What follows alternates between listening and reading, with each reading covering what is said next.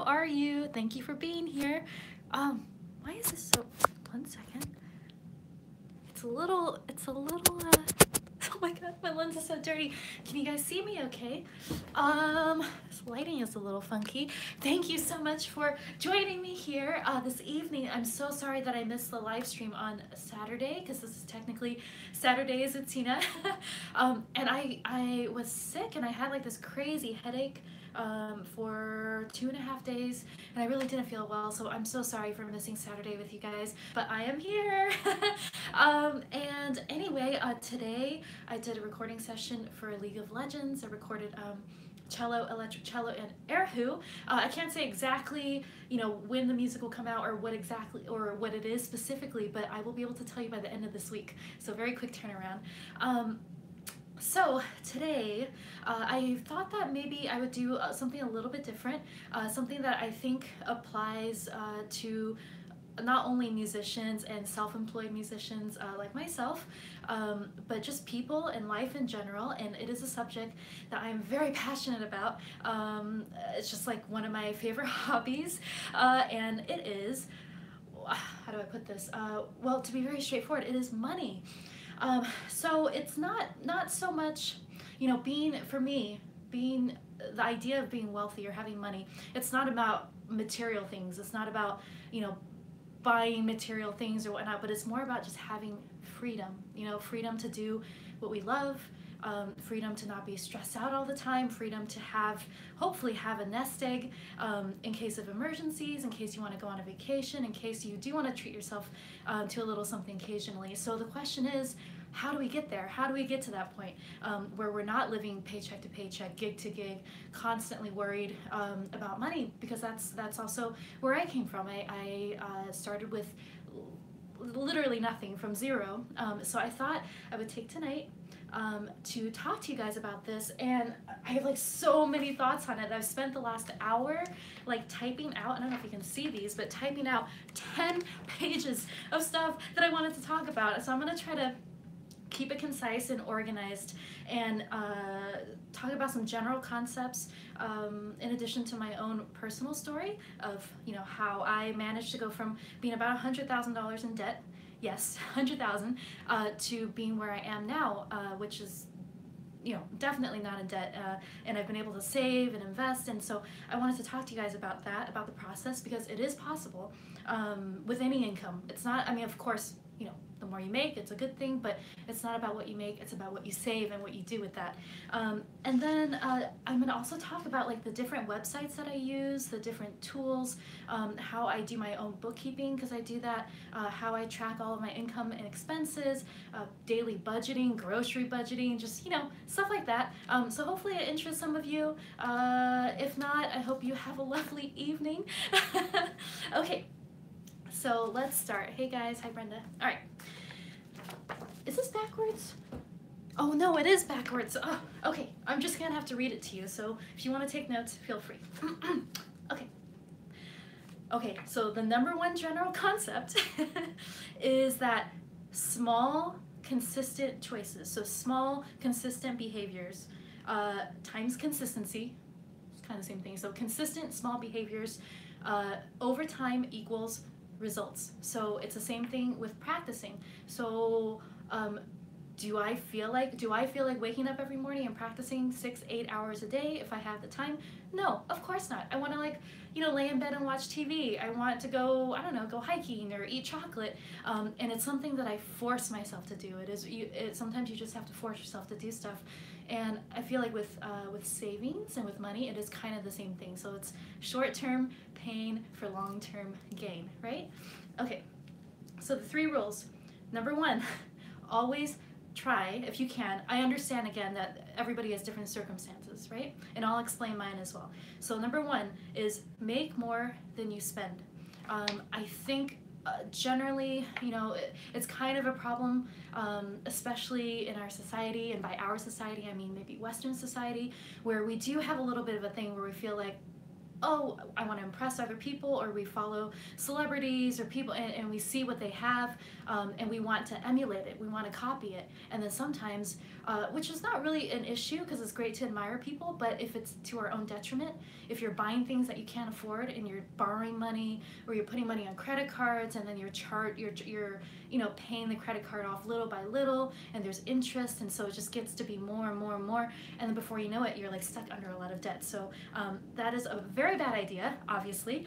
So one, always make more money than you spend, right? Number two, make sure you save money and you invest it. And I know for a lot of us, like we don't, we're not taught investment strategies in normal school, in school. And it's not, I went to USC for cello performance, and nobody ever taught me about budgeting or investing or whatnot. So it's something that we really have to take upon ourselves. If we're not taught that by our parents or by teachers or by our friends, we really have to take it upon ourselves to do the research and to force ourselves to learn about that, because it's for the good of our future. And then three, develop these simple daily habits. Okay, so let me maybe just start with like my general story in a very concise way. So I came here to LA in 2004 to study at USC for cello performance, and I did have a scholarship, thank God. I had a full scholarship to study music. Now the scholarship covers the tuition, because going to USC, I think it was like $50,000 a year, which is very expensive. And so I had a combination of scholarship for cello performance and also need-based because of the income amount of my parents. They're both music teachers.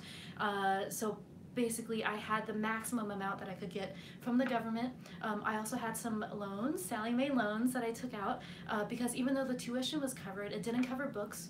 It didn't cover, obviously, musical instrument supplies, food, living, all these things cost money. So when I came to LA, I had no cello, I had no instrument of my own, I had no money. Obviously I had no job because I was a student. So as I was in school, I had a cello that was on loan to me, so it was a borrowed instrument from the Cole Brown Foundation. So I was studying, and then I was doing some, I was trying to figure out ways to make money, and so I was doing recording sessions on campus. We had a great music scoring program, so once in a while I would do sessions. I think sometimes I paid like $20 an hour, $15, $20 for a session. I would do those. For a very long time, the main source of my income was from Craigslist. Yes, Craigslist. So I used to post ads like 2 or 3 times a day. I was very methodical about this, saying, cellist available for hire. We'll play any style of music. I'll do anything cello related. I am there for you. So I had I've played in every club on the Sunset Strip. I played weddings, I played funerals, I played bar mitzvahs, I played engagement parties, all kinds of stuff to make money. My most memorable, I've talked about this a couple times, but my most memorable gig or performance, sometimes people ask me like, what is your most memorable performance?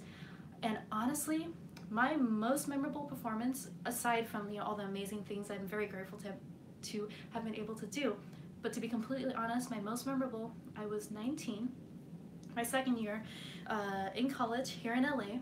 I was broke, and I had to add up on Craigslist, the usual, and I got this email from a guy, and he offered to pay me $50, which at the time was like an astronomical amount of money, 50. I was like, what, $50? Yeah, okay, so he told me, he's like, I live out in Simi Valley, which it's like pretty far, it's like north of LA a little bit, pretty far from downtown LA where I was living. He said, I live in Simi Valley, and I wanted to propose to my girlfriend, and so I will pay you $50 if you come to our condo, because they live together already, but I need you to hide in the closet. So there was it was like a kitchen and living room kind of combined area, like where I live now in this condo. And so there was a closet, and so he wanted me to go there before she got home from work, hide in the closet with my cello, and then wait for her to come home, go upstairs, because she always would take a shower first thing when she came home, and then when she got upstairs, I would like run out of the closet, get situated in the living room and start playing the Bach Prelude, everyone's favorite cello song.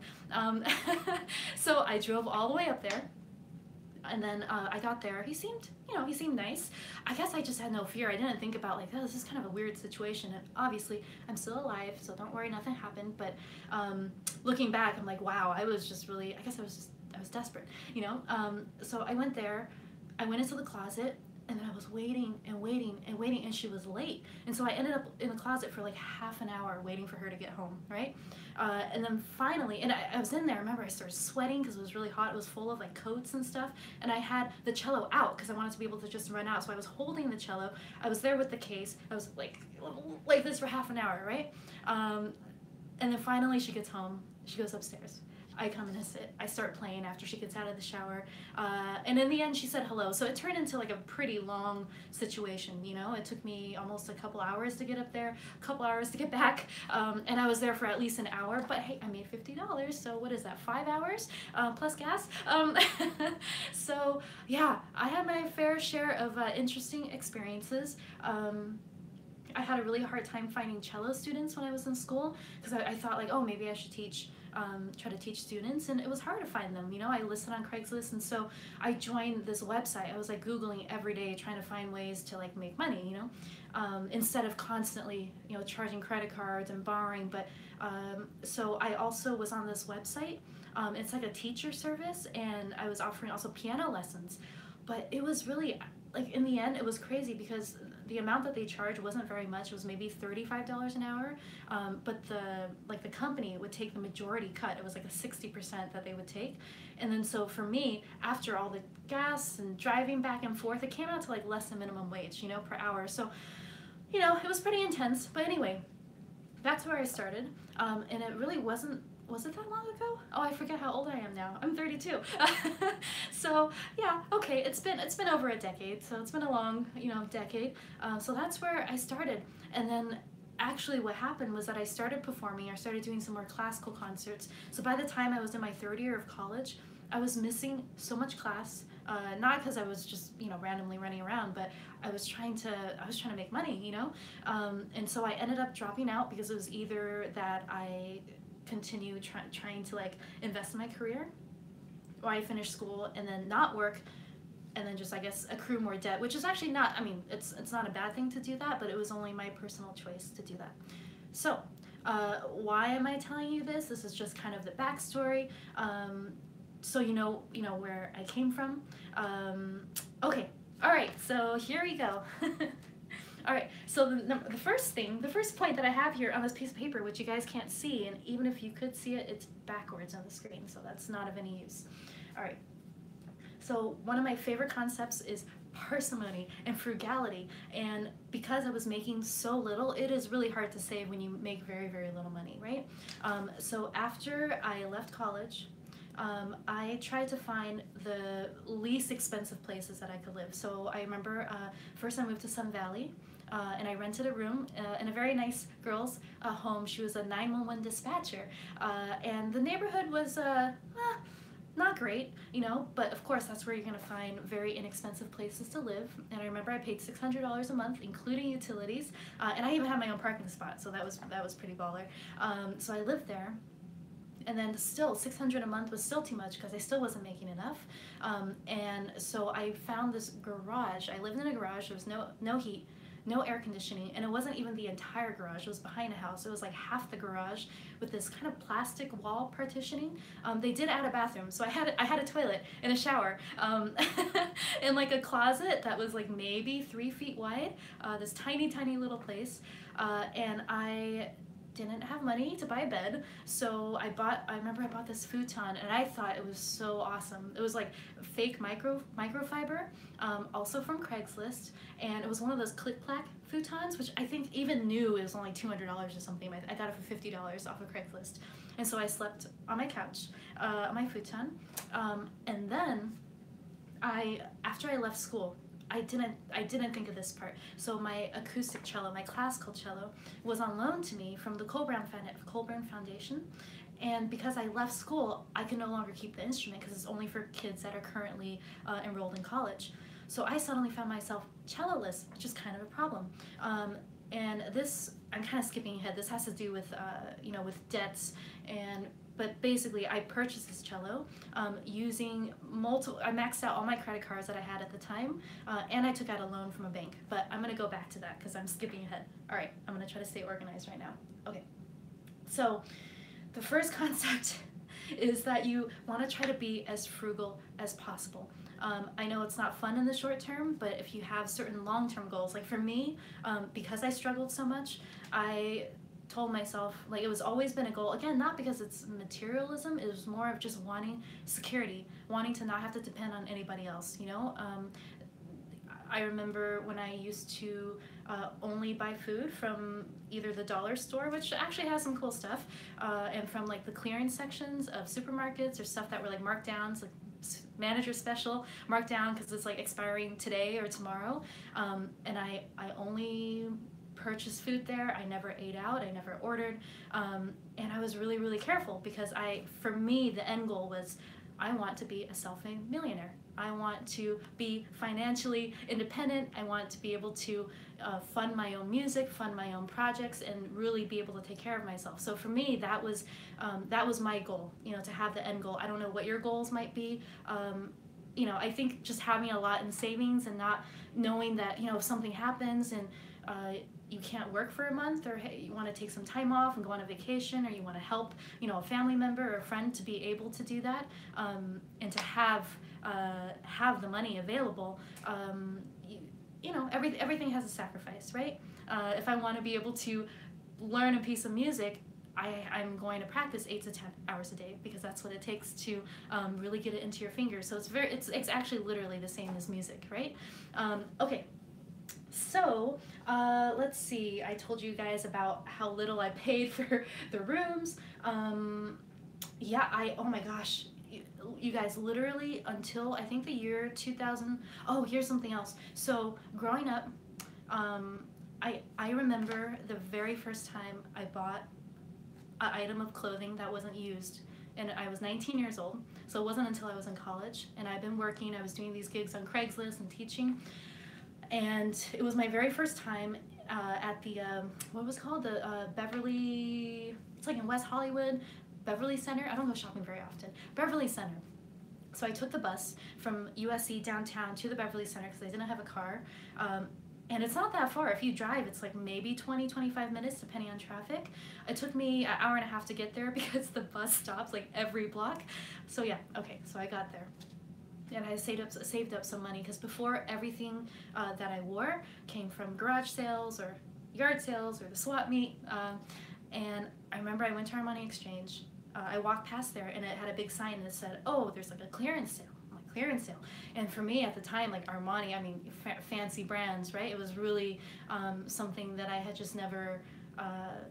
It's like way out of my comfort zone or range. And I saw this sweater and I really liked it, and it was on sale, but it was on sale for $40, which I don't know, maybe, I mean, it is a lot of money, but at the time that was ridiculous. You know, I was used to buying stuff for like $1 for a shirt.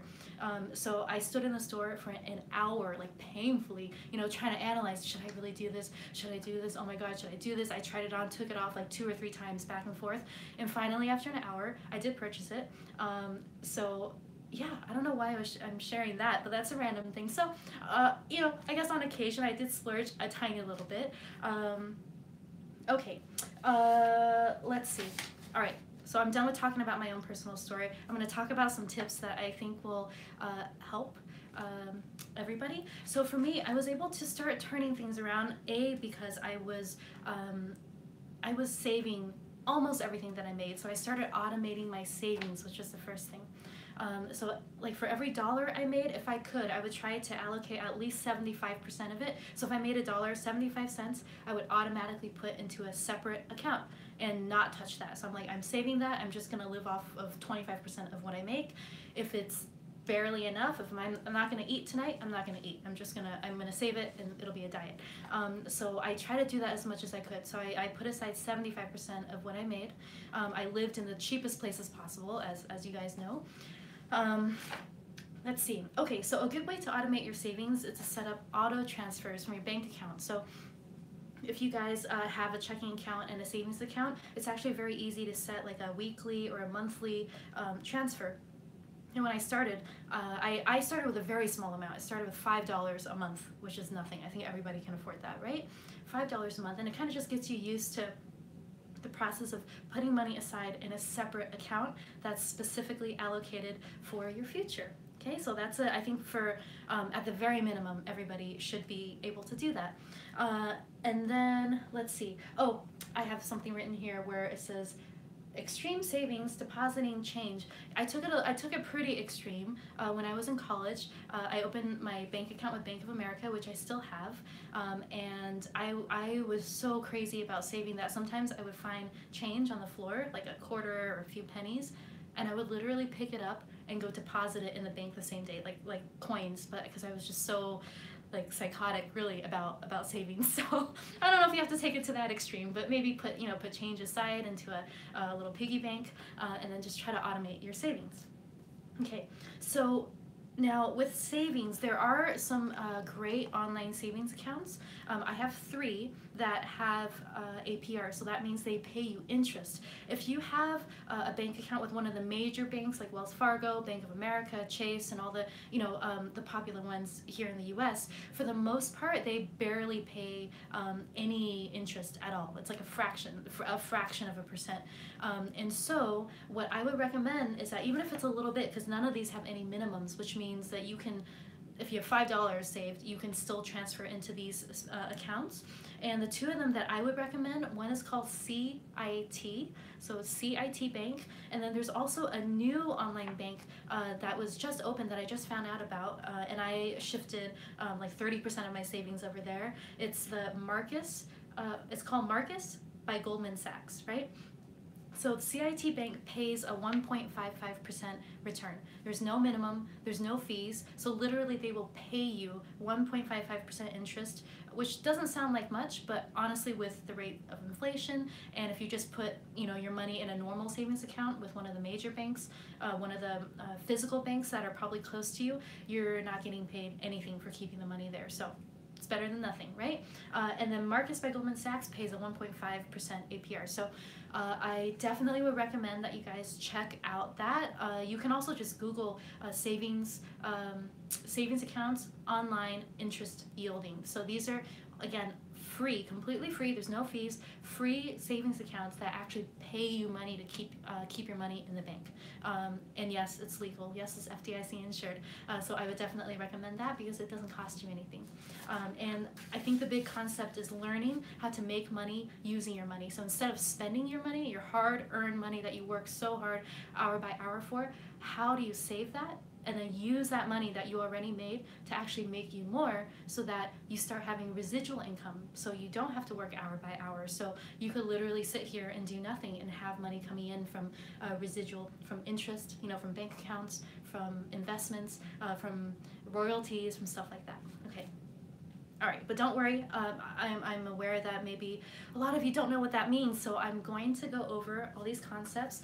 I've only gone through 2 pages, there's 8 more, so sorry.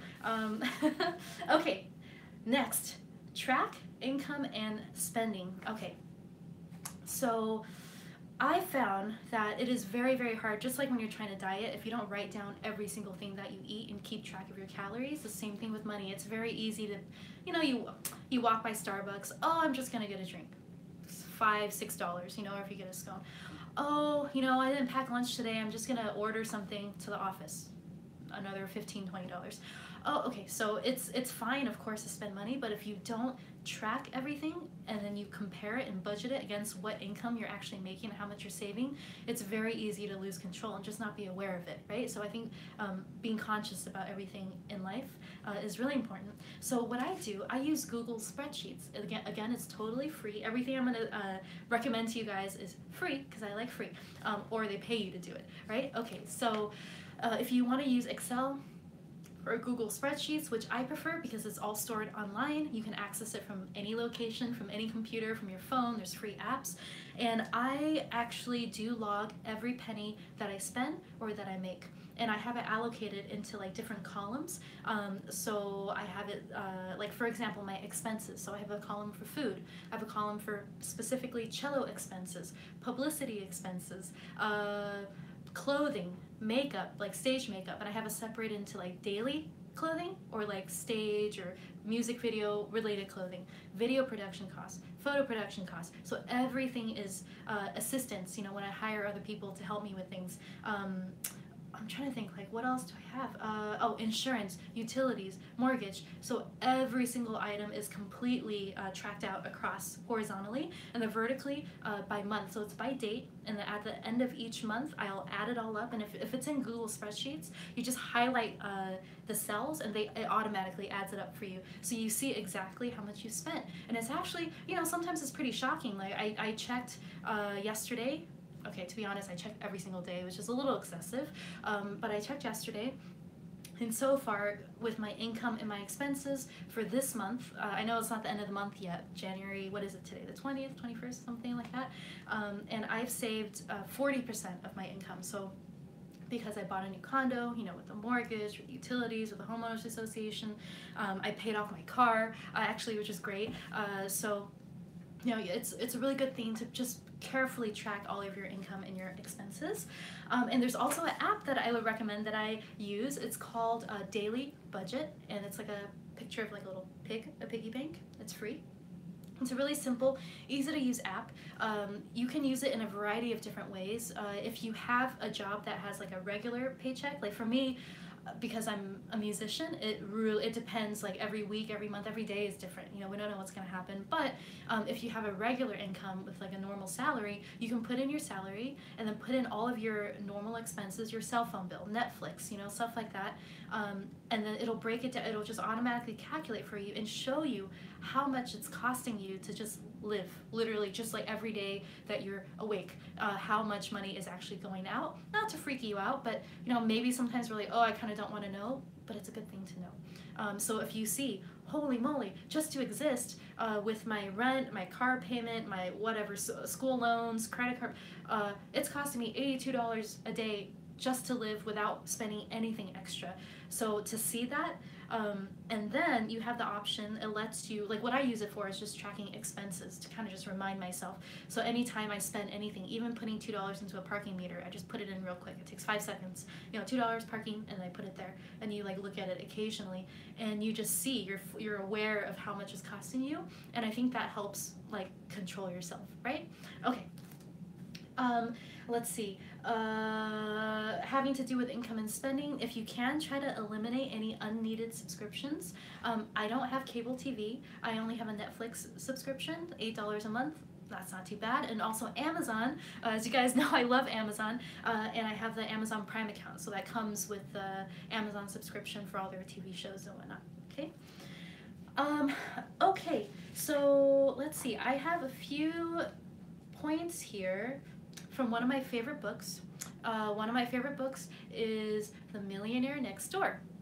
3 very interesting facts that I thought maybe you guys would find interesting. The typical American millionaire never spent more than $399 on a suit for himself.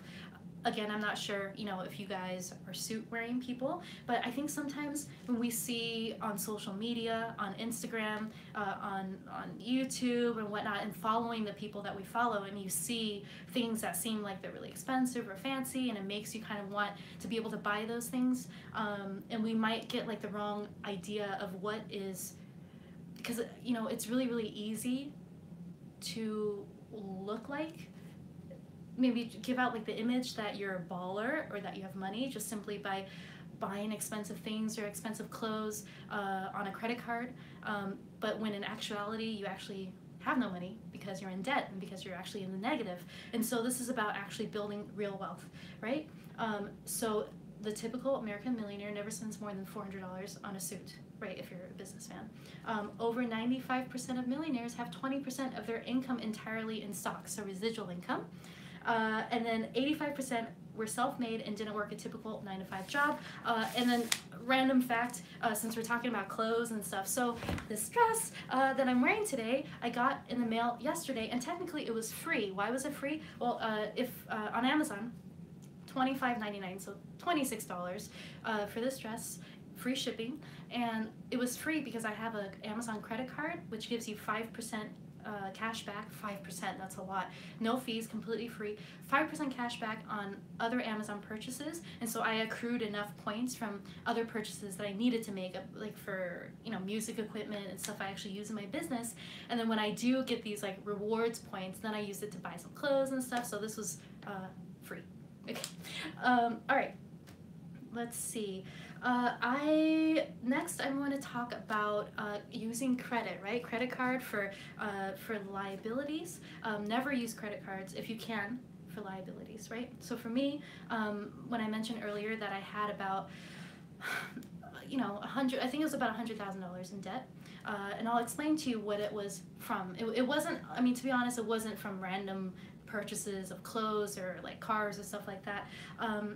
It was, let's see, what did I buy? Oh, cellos, my bows, like computer, music related gear, my microphone that I still use here in my home studio. It's the only microphone I've ever owned. I bought it at Guitar Center 10 years ago, and it was on sale for $350, and I still use the same mic. And I know, you know, engineers or people who are really into gear, like, oh my God, how, you know, that's not a good enough microphone. I use the Rode NT1000. You should have a more expensive microphone. And I think eventually one day I'll upgrade, but I've recorded on so many, you know, A-level movies and album projects and TV shows and my own albums, you know, all of the solo cello stuff that I recorded myself, that I engineered in my home studio for my last album on Sony, which is called Game On. I did it all using this microphone. So hey, it works for me. Right, okay, so I try to be very careful with not taking on too much credit card debt, but I somehow ended up with $100,000 in debt. And how did this happen? Well, I will tell you. So it started, my first big purchase that I made, that I documented, that I still have written down, May 1st, 2007, I purchased my first cello bow for $3,000, right? I charged on a credit card my cello that I still use, Cello Guo, for $65,000, so that's a lot. And then for, like I mentioned before, the living expenses that I had while I was in college, books and stuff like that, so it added up to about that much in debt. So that is why I was living in a garage. That is why I was trying to live on as little as possible to pay all of that off. And it really, you know, I was like kind of barely making it by until I joined the Cirque du Soleil in 2011. So from 2011 to 2013, I ran away with the circus, and that was an amazing opportunity for me to turn things around. So when I was with the circus, I sold all of my belongings except for my instruments and my car at the time, which was paid off. I bought a pre-owned Chrysler 300, and I bought it in cash. And then, so that was the only thing that I had. So I didn't have any rent to pay. And for 2 years, I lived off of $20 a week, and I was using that app that I mentioned to you guys earlier, the Daily Budget app, to make sure. And I know that it's not a realistic thing for, you know, probably for most people. It's an extreme example because I was on tour, because living expenses were covered. Food, I was eating catering, I was taking things from catering, not excessive amounts, but I was taking things from catering, from craft services, and just really trying to save all of my income. So I was actually able to pay off all of my debt in the first year, so all of my school loans, my instruments, my credit cards. I paid everything off in the first year that I was in the Cirque. And then after that, I started taking courses online. I took a free investing course from TD Ameritrade to learn about stocks, to learn about different types of investments. And so that's when I started investing. So that was in 2012. And so these are some of the things that I did, and so I'll just show you exactly what types of investments that I do and how it's worked out for me so far. Okay. Lending Club was one of the first things that I started doing. So Lending Club is peer-to-peer lending, and it's kind of like you acting as a credit card company, right?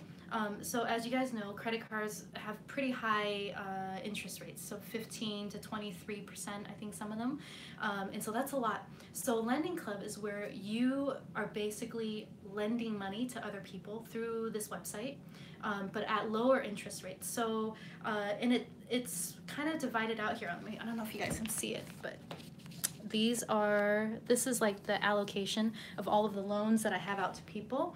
I'm lending $25 increments out to people, and I have several thousand loans out to different people, and this has been going on since 2012.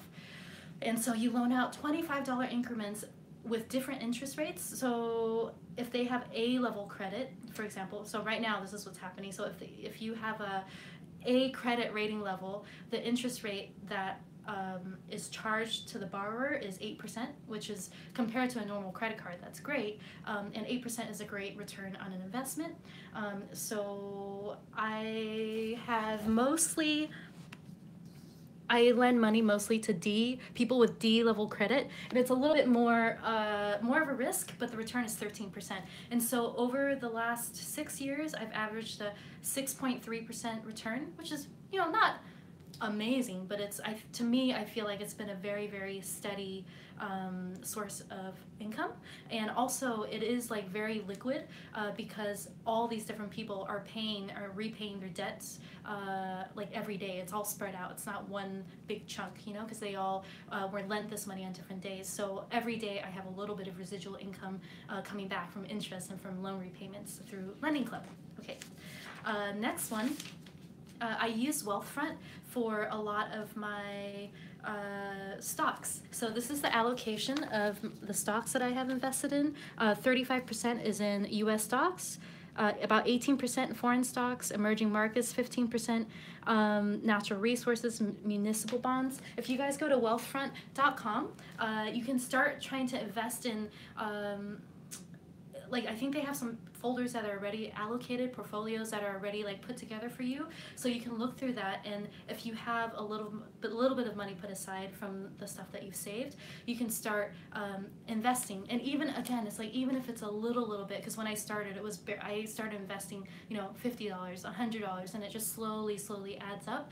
So you don't have to feel like you need to save a ton of money to be able to do it. You can really start, and it's really about compounding interest. So the more that it slowly adds up, and then the interest that you receive, so the money that you make, if you're able to, try to actually put that back into the investment, so it just kind of grows and snowballs from there, right? Okay, let's see, I have some other stocks through Ally Investments, Motif Investments. There's just a lot of different brokerages but there's tons of them that you guys can look up online.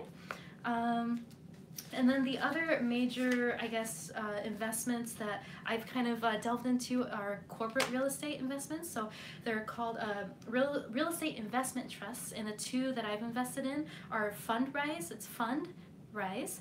So it pays about 6 to 8% dividends, and then Realty Mogul, which is about 8% dividends. So you're kind of buying very, very small shares of corporate real estate. So it might be apartment buildings, it might be buildings that businesses rent. So yeah, those are the things that I've invested in.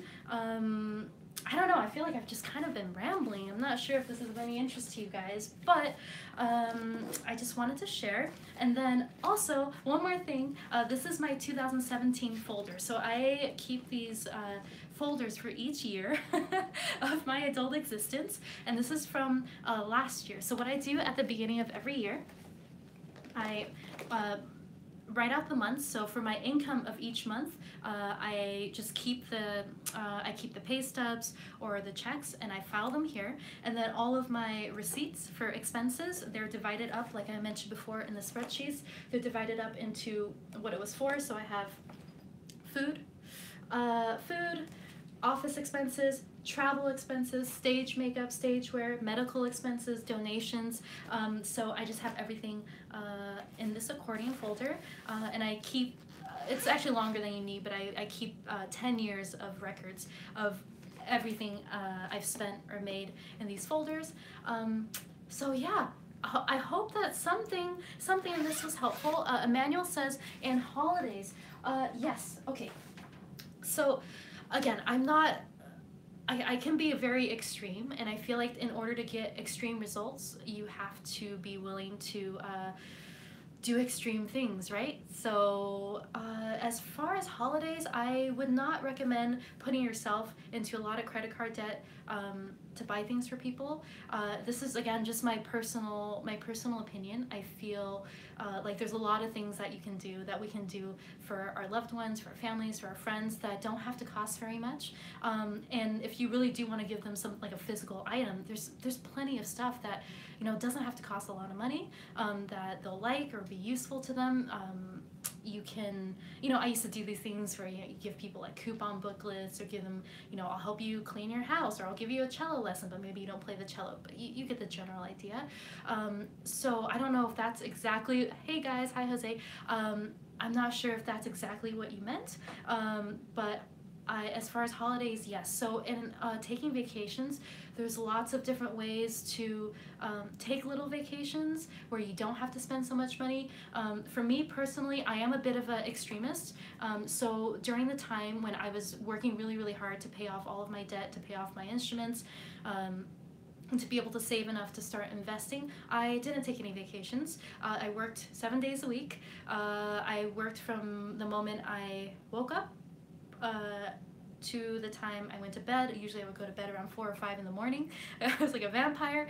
And so I did not take any vacations until I was out of debt, until I had some savings. But I'm not saying you guys have to do that. That's just from my experience, because for me, it was really, really important to get myself out of the hole into a place where, you know, we're now, you know, I continue to make as much as I can. I have a lot of like investments and different things and side businesses and like other things happening, and I still am actually very careful. So as I mentioned earlier this month, I've saved about 40%, which is a little bit disappointing because I used to save more, but I've saved 40% of the income so far from this month. I try to aim usually for at least 50%, 50 to 60%. So just to, and again, what I do is I get a paycheck, and then I put half of it or more than half of it immediately. I transfer it into a different account. So in an account that will take me about 2 or 3 days to access the money, even if I wanted to. So you just pretend that it's not there, and then you leave it there, or I put it into investments or whatnot. So because if you do that immediately, then you won't be tempted to spend it, right? Okay, let's see if you guys have any other questions. Play places, what about foreign currency? You know, I haven't really gotten too much into foreign currency. I do have, I mean, I have some euros, I have Chinese yen, I have Korean money, I have a little bit of different things, but I don't really look, I don't treat that as an investment. I did buy cryptocurrency. I recently sold all of it. I had Litecoin, Bitcoin, and Ethereum. I first bought Bitcoin in 2013, so quite a few years ago, and I sold it last week because I started feeling a little bit nervous about, you know, there was that huge spike when everybody got really into it, and then a big drop. And you know, I hope that it goes back up. I hope that it does great. But for me, it just became too stressful because I was literally checking Coinbase every 10 minutes. I couldn't even concentrate. I couldn't practice. I couldn't write. I just kept checking it, and I'm like, you know what? Let me just get rid of it at a profit while I'm still ahead, just in case. So that is my current situation with cryptocurrency and with foreign currency. Jay Lopez says, how about tax-free savings? Well, tax-free, of course. So I did not mention retirement accounts, so IRAs. For like self-employed people like myself, I opened an IRA, actually shamefully enough, I didn't open one until 4 years ago, which I think is a little bit late, you know, when I was 28 years old. So IRA is a retirement account, and you can put up to $5,500 per year into it.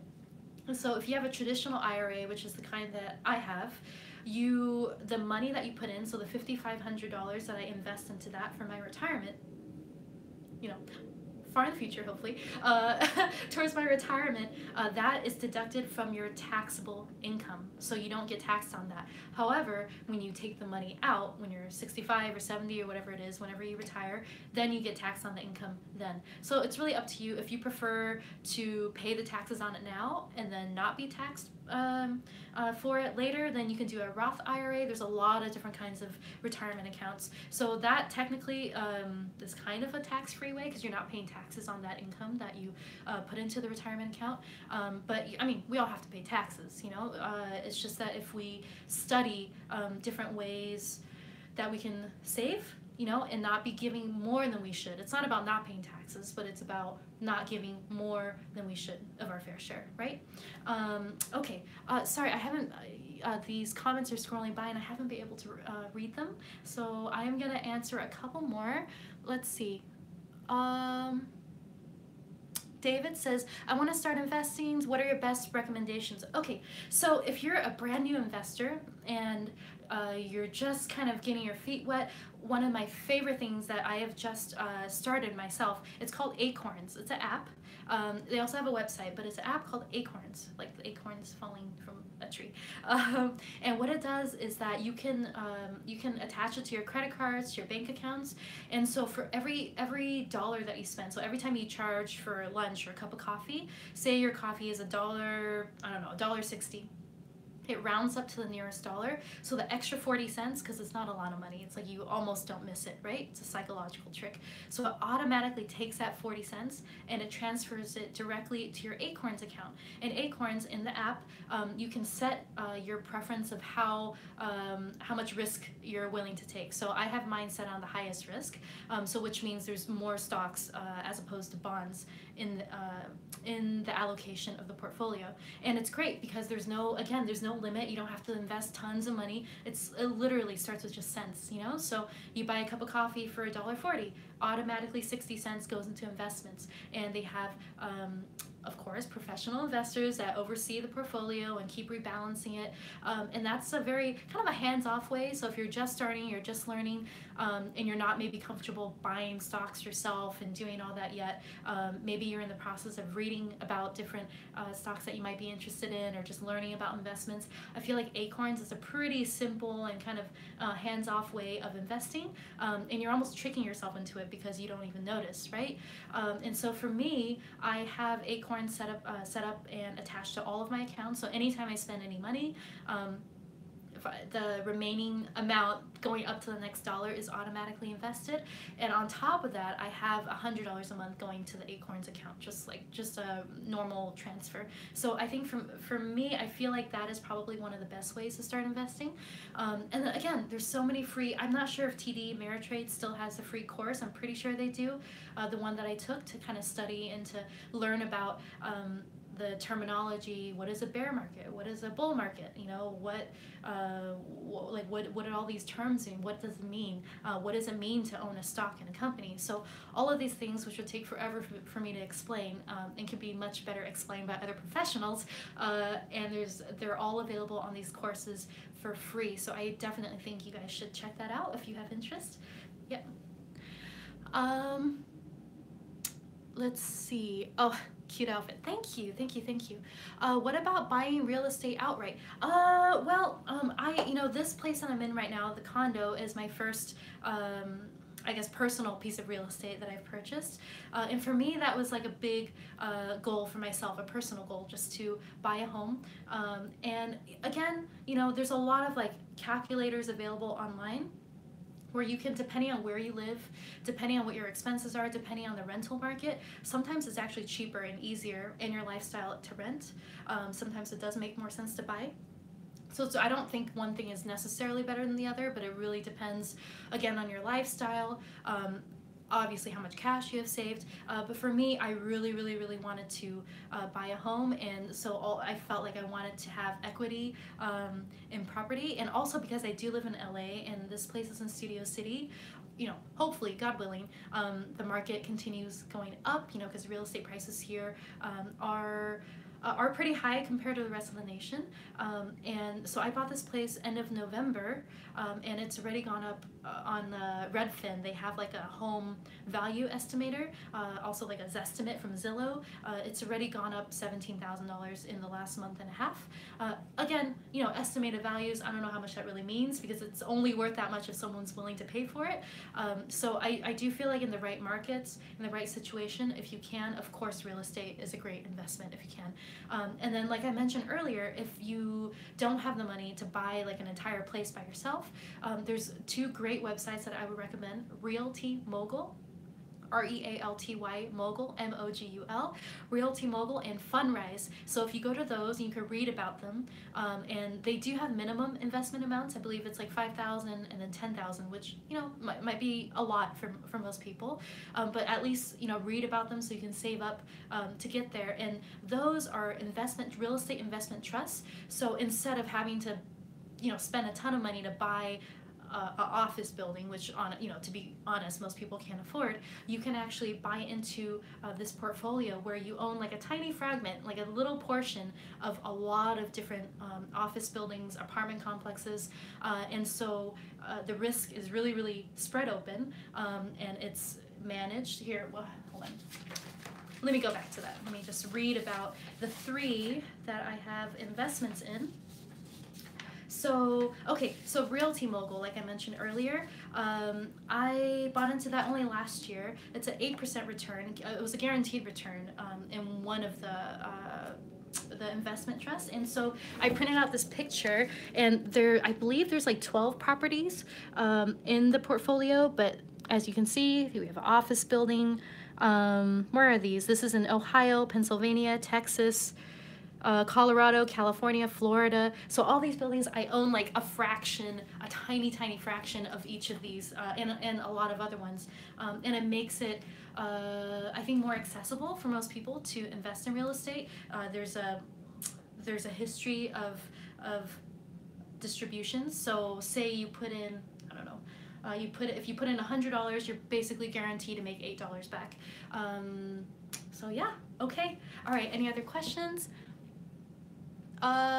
Yes, so someone's asking if I could clarify. So if you go to realtymogul.com, I know this is backwards, you guys, I'm sorry. Realty, R-E-A-L-T-Y, Mogul, you can just read about that there, because it's kind of, it will take me a very long time to explain everything, but yes, basically you're buying into an investment trust, and this trust owns a lot of different properties, and they're all different. So some of them specialize in apartment buildings, some of them specialize in like retail buildings, like this one that I own a little bit in, some shares in.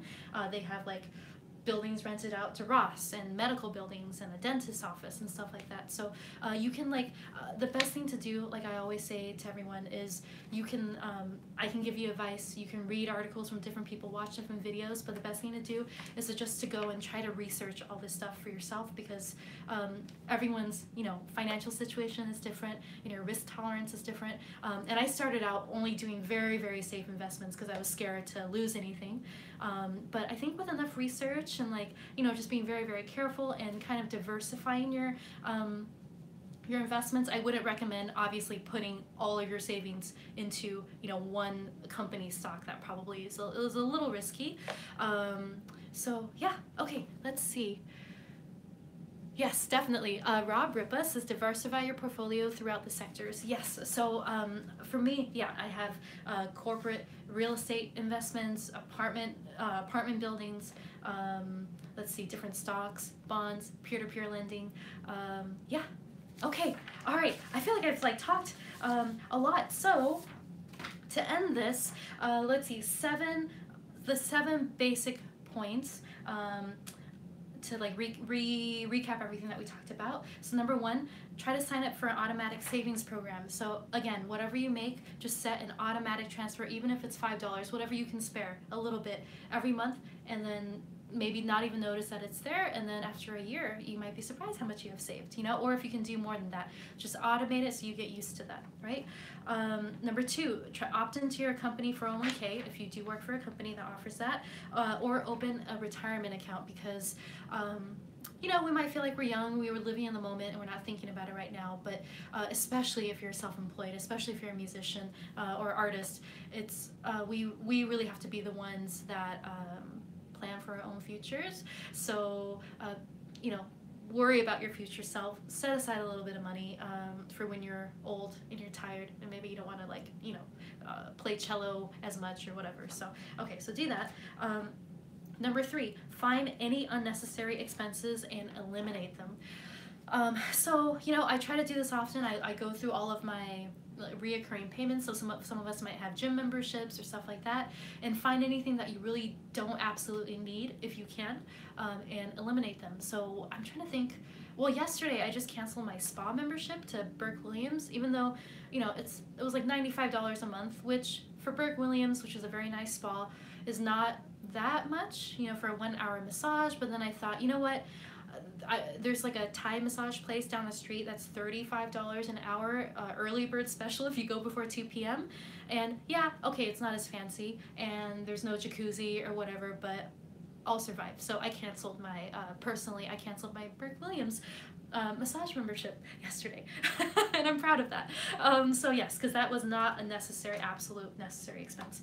Okay, number 4, clean up any clutter that you have by selling unused assets. So maybe you have something, let's see, it could be jewelry, it could be a boat, I don't know, I've never had a boat, RV, anything, music equipment that you're really not using, which I do sometimes. Like I get excited, I buy some gear, and then it ends up just sitting there for a year and I've never even used it.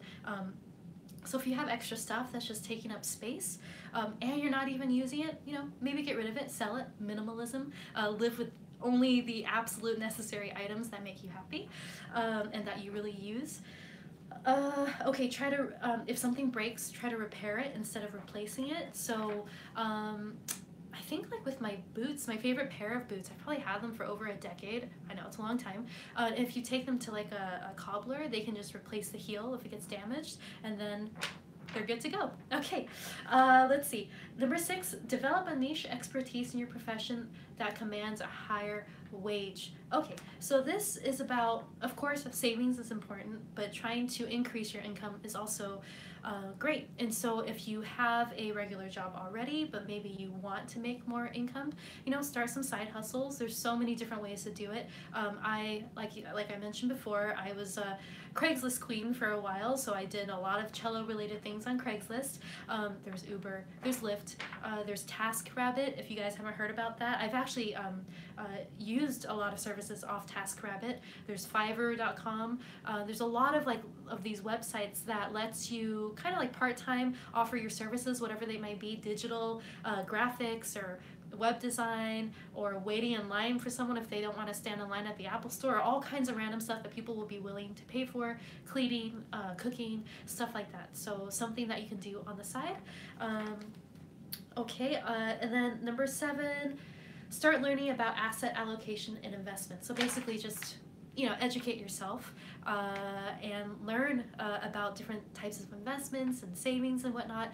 And I think in the end, it's just about caring. You know, if we really care about something, we'll put in the effort and the time to learn about it, to research it, and that will lead to good results. Okay, that's all I have. It's been 56 minutes, so let's make it an hour flat. Let's see. Robert says, live in a state with no state income tax. Yeah, so Nevada is one of them. You know, sometimes it's not possible for everybody. For me, I feel like I have to be here in California because of what I do and all the recordings for like film, TV stuff. It's kind of based here in LA. But yeah, I guess if you live in a state with no state income tax, that is a huge benefit. And also California, again, is very expensive to live in. Yes, good point. And then, let's see, a quick other things. Oh, today, it was just announced, but I have a show in Los Angeles at the El Rey with my band, May 3rd. I think tickets, pre-sale begins on Friday, and then also on Thursday this week, so in a few days, I'm flying to New York City for the weekend. I'm going to be performing at the Round Glass Music Awards, so it's a world music show. It's going to be in the ballroom of the Edison Hotel, so I'll be there. And then on Saturday, because I'll be in New York City, I'll be doing the Saturday live stream, which is not on Saturday right now, but this coming Saturday, I'll be live streaming from the Colstein & Sons Music Shop in New York, and they are my partners in the line of instruments that I have. So it's called Tinago Strings, and I have my own line of cellos, of bows for violins, violas, and cellos, and we're about to add a new line of pickups. So I'll be there in person. I'll be showing you guys the different products that we have and just live streaming from there. So that's what's going to happen this coming Saturday. Thank you guys so much for joining me here. I'm sorry that I didn't play any music today, but I promise that will be coming very soon. I did promise somebody last live stream that I would be, hi, Ramo's home from work. I did promise somebody last week that I was gonna play Oogway Ascends, the Kung Fu Panda main theme, and I'm so sorry, but I promise you, not next Saturday because I'll be in New York, live streaming from there, but the following Saturday I will go back to playing music for you guys, okay? Thank you guys, I really, really appreciate it. Thank you so much for being here. If you have any comments or you have suggestions for future live streams after this video ends, because the actual live stream is not archived, so when the video ends, all of your comments disappear and I can't see them. So if you wait until the video is over and then go to the actual video that's archived in YouTube and then write in the comments there, let me know what you think, any comments you might have, any thoughts on the stuff that you know, I rambled on for an hour tonight about, and any suggestions for future live streams, okay? Alright guys, thank you so much. Have a great evening. I hope one of these things that I talked about is of use to you. I will also make a comment below and pin it to the top, and just put in the links to all these websites that I talked about. So Lending Club for peer-to-peer lending, Realty Mogul and Fundrise for the corporate real estate investments. Oh, I didn't even talk about Mint.com. Mint is one of the best, it's free, one of the best online tools that I've used, I feel like all my life, but you kind of connect all of your bank accounts, your credit cards, your loans, everything that you have, and it gives you a very clear picture of where you are financially, just so you can see. And so Mint.com is a great tool. The apps that I mentioned, Acorns, the automatic investing, what was the other one? The budgeting app, where you can, like, you know, look at your daily budget and how much it's costing you just to live off of your expenses, and to really keep track of what you're spending. And then 2 or 3 different brokerages that I use for stock investments and bonds and whatnot, retirement account things. So I'll list all of that below in a comment. So thank you guys so much for being here, and I will talk to you soon. Okay, have a great night. Bye.